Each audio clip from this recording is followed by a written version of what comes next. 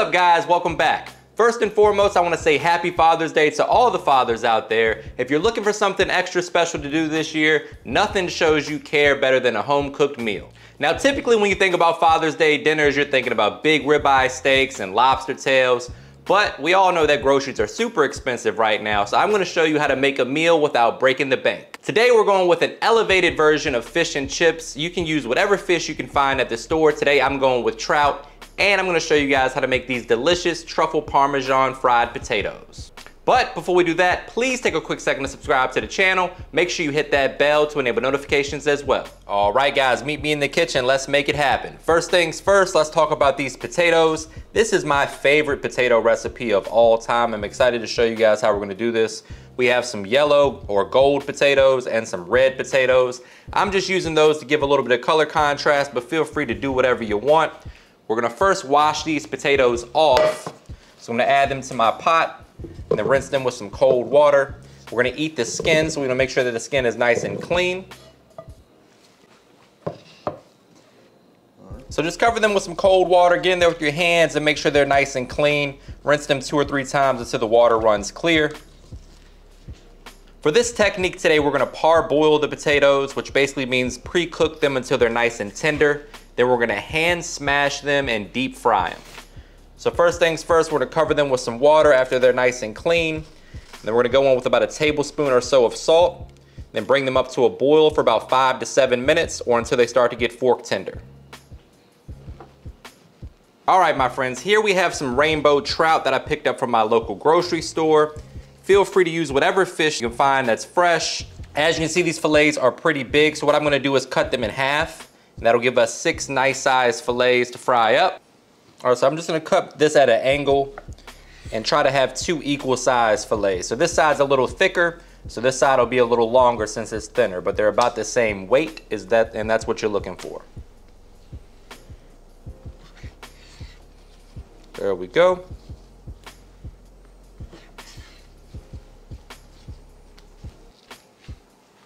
All right, so as you can see, we have our fillets portioned out. They're about the same size as the palm of my hand. I would say they're about 3 ounces or so each.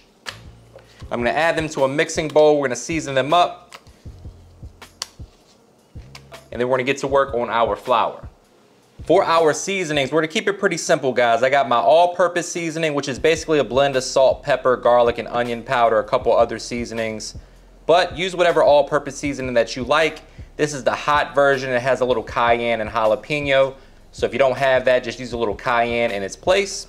We're gonna use some Old Bay because it's great on seafood. I'm here in the Chesapeake area, and this is the gospel around here.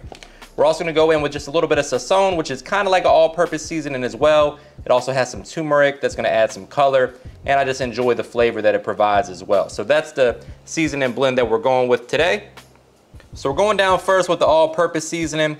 When it comes to seasoning your fish, guys, there's no right or wrong way to do this. Just do whatever feels right for you. Season to taste. I would say start with a teaspoon or 2 of each. My all-purpose seasoning is low sodium, so if your seasoning is not low sodium, you might want to be a little bit lighter with it. Also, if you have a favorite seasoning in the pantry for seafood, then by all means grab that and use that. I do like to add a little bit of heat to the party, so that's why I'm going down with the hot all-purpose seasoning. But if you're kind of a punk when it comes to spice, which I am, you can leave that out. So we got the hot AP, we've got the original AP, and now we're going down with some Old Bay. Let me know in the comments what your favorite seasoning is for fish. You can't go wrong with this blend right here though. And then just like a 1/4 packet of sazon on the fish, and then we're gonna put the rest in our flour mixture. Let's get in there with your hands. Don't be shy, guys. Make sure that you massage that in. You want the fish to be evenly coated in all that flavor. There we go. And now it's time to move on to the flour or the breading. So we're gonna go with 2 cups of all-purpose flour to 1 cup of yellow cornmeal. If for whatever reason you don't like cornmeal, you can go all flour. I like the texture that it provides, so I'm going in with a 2-to-1 ratio. 1 cup of cornmeal and 2 cups of all-purpose flour. You could also buy the, the stuff that's already pre-packaged up at the store. This is my version of that, basically. There we go. 2 cups of flour, 1 cup of cornstarch, and then we're going to use the same seasonings as we used on the fish. So again, the Old Bay. Don't be shy with that. Then the low sodium all-purpose seasoning. And the rest of that 1 packet of sazon from earlier.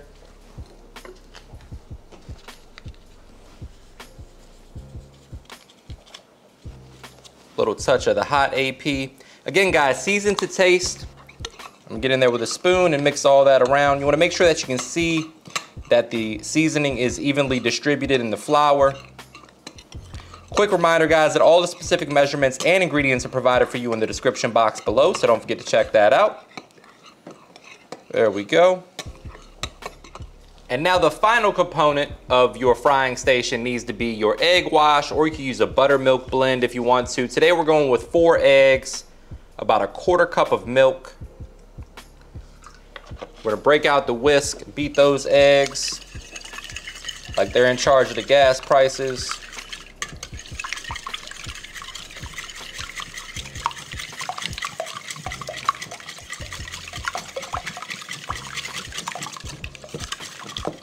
And then we're gonna add a little hot sauce, because why the hell not? Use whatever your favorite hot sauce is, a little Texas Pete, Frank's Red Hot, the Old Bay hot sauce, which I haven't been able to find recently. So about 1 teaspoon of hot sauce, 4 eggs, and 1/4 cup of milk. Mix that to combine, and we'll dip our fish in this prior to the flour before it goes into the oil. So I just turned the heat off because I want to show you guys what I mean by fork tender. So this is what we're looking for on our potatoes. The fork goes in, it gives a little resistance. It's not super tender like we're making mashed potatoes, but tender enough that you can put the fork through there. So what we're gonna do now is allow these potatoes to cool. Once they become cool enough to handle, we're gonna hand smash them, and I'll show you guys what I'm talking about. So for this technique with the potatoes, there's a couple things that are important. Number 1, you want them to be tender enough to hand smash. Like so, just use the palm of your hands. Don't smash it all the way, just partially smash it like you see right here. And then number 2, you wanna make sure that they're dry. Obviously, you don't wanna put a wet potato into some hot oil, so just take the extra time to make sure they're dry a little bit, or dry a lot, I should say. Hand smash and set them aside.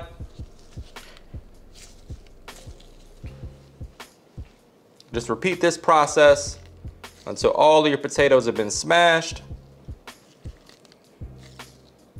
Just like that. Flatten them out like this. Flattening them out like this allows the edges to get nice and crispy and golden brown, which you'll see here in just a moment. As you can see, I have my frying station set up here. We got the fish that's properly seasoned. We have our egg and milk mixture with a little hot sauce. We have our seasoned flour, and this will be the plate that it's going to rest on. So as you guys know, if you've been watching my channel, anytime I'm deep frying something, I like to give the flour a little bit of time to adhere to the meat. That'll ensure that it doesn't fall off quickly and burn up at the bottom of your deep fryer, which will result in a nice crispy piece of fried fish or chicken, whatever the case may be. Obviously today it's fish. So you want to get in there with your hands and make sure that this is nicely coated. We don't want any bald spots on our fish. There we go. Shake off any excess flour. And then we're going to let that hang out on the plate for a couple minutes while we let our oil come up to temperature. From the egg wash to the flour, from the flour to the plate. If you want your breading to be extra thick and crispy, you can repeat this process.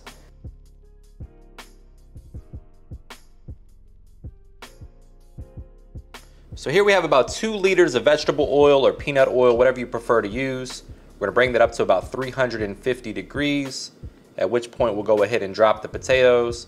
And when I say drop, I mean place them in there gently. So we're not quite at 350, almost there, about another minute or 2, and we'll be ready to go. So our oil just reached 350 degrees.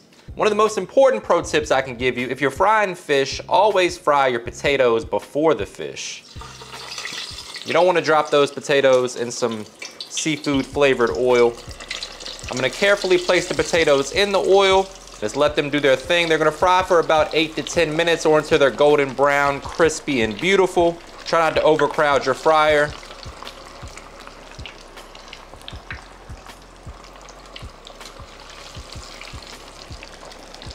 All right, so as you can see, it's been a couple minutes. And they're already starting to get nice and golden brown. The edges are crisping up nicely.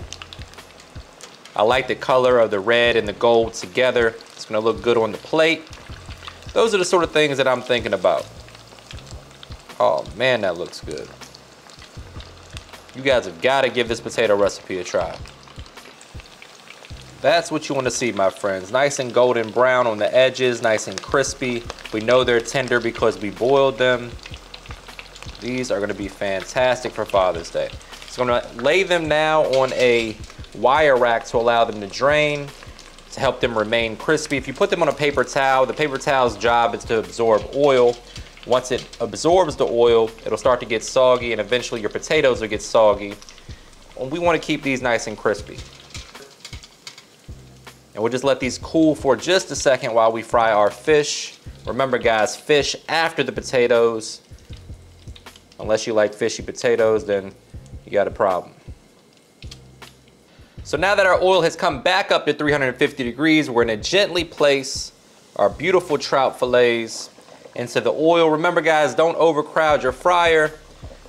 I'm gonna do 2 batches here, 3 and 3. Fish fries really quickly. This whole recipe comes together pretty quick. Beautiful fried fish, the best potatoes you've ever had, and an ice cold beer. And you'll have a happy dad.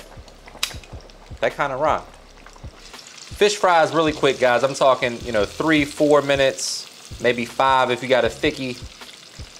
This is what we're looking like after about 2 minutes, nice and golden brown. I'm gonna ensure that they're cooking evenly on both sides. So you might wanna flip them over. There we go. For my scientists out there, fish is done at 145 degrees internal temperature. Or as your dad would probably say, once they start floating. Look at that, beautiful, golden brown, properly seasoned. I think that's a money shot.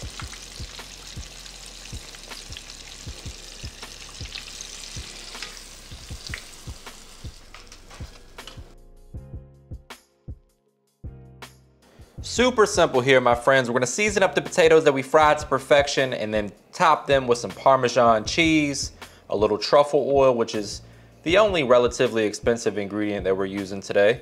You can find this at TJ Maxx sometimes for a discounted price though. So always check out TJ Maxx. They have a nice little section with food ingredients. Then we have our parsley. You can use the pre-grated stuff from the store if you want to, or if you want to really impress your dad today, you can hit him with a little freshly grated Parmesan. About a 1/4 cup or so. Then we'll go down with a teaspoon or 2 of the truffle oil. And then a nice 1/4 cup of parsley. Give that a toss. I'm just gonna go down with a little AP and a pinch of salt, like finishing salt to top things off. Look at those, beautiful. A little bit more cheese because we're here for a good time, not a long time. And now it's time to plate this up. You can hear how crispy they are. Oh man, I gotta get in there and try one early. Cheers, my friends.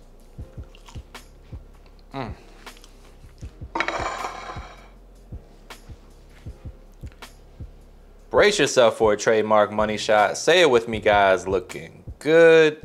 That, my friends, is a fish platter fit for a king. I'm gonna give you guys a couple more shots of this and then I'm going in there for a taste test. And now for the moment of truth.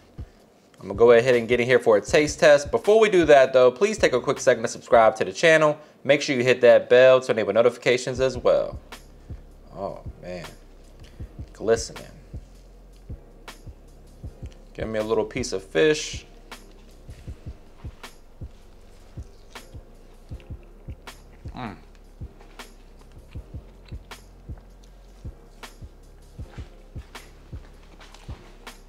Oops, almost forgot. There we go. Now we can give it a taste test.